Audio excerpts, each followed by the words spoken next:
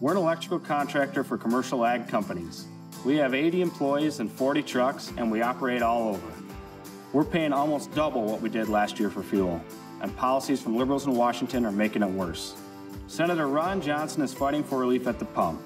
He voted to finish the Keystone Pipeline and increase U.S. oil and gas production. That could make a real difference for small businesses like us.